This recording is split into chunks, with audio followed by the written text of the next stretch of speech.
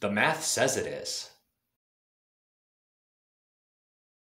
So, everybody down in the comments, including those who are actually fans of 3D printing, are going to mention things about layer lines and this kind of stuff and quality and part strength and all of that. Number one, none of those things matter. The design of the part dictates the usefulness or the problems with those at all. Stop trying to 3D print injection molded parts. What we're talking about is the actual cost. So, in order to create an injection molded part, you have to first get the mold.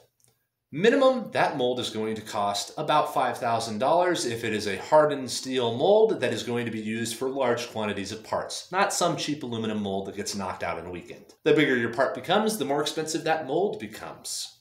After you get that mold, you are required to purchase a minimum of 1,000 to 10,000 parts in order to use that mold once and actually make it worth mounting onto the machine, which, by the way, also incurs another setup fee. So you have the cost of the mold, which is $5,000 to $10,000. You have to buy 1 to 10,000 pieces, which we'll assume cost 50, 25 cents or whatever it happens to be. We'll say they're cheap, something small. If it's big, it's something more expensive. So we'll just round it out and say $20,000 to get a batch of parts made. Then you have to ship those parts. Luckily, in the last year, that's come down. It now costs $2,000 to ship across the ocean from China to here if you're doing it overseas. If you're doing it in the US, then your cost of mold just doubled. Sorry to say it, but that's the way it is.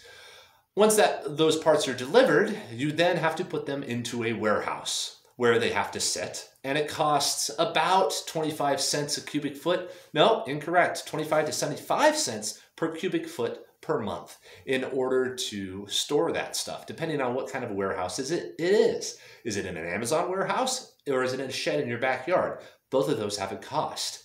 So by the end of the first year, you've spent somewhere between $25,000 to $30,000 in order to create a set of products. Now you have to sell them, and you do not know if anyone is going to buy them. This is a giant risk. So that is if you went with injection molding. If you went with 3D printing, you would reach out to a 3D printing manufacturer, some service provider. You would have to pay somewhere between $100 to $500 for your first part. A first part that ideally you'd be able to sell to somebody. But then once that first part is done, you can then order 100 parts. Those 100 parts probably cost about twice as much as the one single part if you're working with someone who actually does mass production. So $500 for your first part, which, by the way, is way less than the $25,000 of normal injection molding in order to get your first part. So you get the first part, and then you buy another 100, and let's say those cost about $1,000 for those 100 pieces, which is still expensive, but not unreasonable. Those 100 pieces, you can now actually go and attempt to sell. Those 100 pieces, you're $1,500 in, and you should be able to generate 3 times whatever the cost of the parts were. We'll say that you're not doing that well and it's really expensive and your part is super cheap, so you break even. You get $1,000 back. So far on this project, you're only out $500. With molding, you would be out $25,000 if nobody buys your thing. With 3D printing, you'd be out $1,500. So, all right, we're already a ton better. But now let's go ahead and actually make the 10,000 parts. If you're making 10,000 parts with 3D printing, you have eliminated the $2,000 to $10,000 mold right off the bat. If the mold gets bigger, it gets more expensive.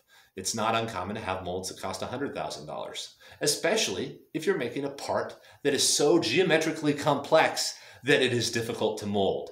But that is absolutely easy to 3D print. So if you go ahead and order the 10,000 parts with 3D printing, you're down to something that's probably about 10 to 25% more expensive per part than molding. So if it costs 10 cents to mold, it's going to cost 12 cents to 3D print. But now you don't have the mold cost. You do not have to order those 10,000, but you can. Or you can order 1,000 every month, make a deal with the manufacturer, and then never have to store anything inside a warehouse, which, by the way, is ambiguous and still kind of expensive. So is 3D printing better than injection molding? Yeah, in every single possible way. You do not have the risk of the mold. You do not have the restriction of the mold.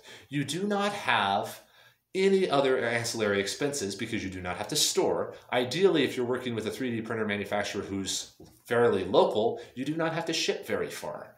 And you eliminate all of the risk of will somebody buy this, because you can test one part, then you can test 100 parts, then you can test 1,000 parts, and you never have to expose yourself any more than the cost of those individual parts. Now, you might be breaking even for the first little while, but breaking even on the first 1,000 parts with 3D printing is way better than going broke on 10,000 parts with injection molding.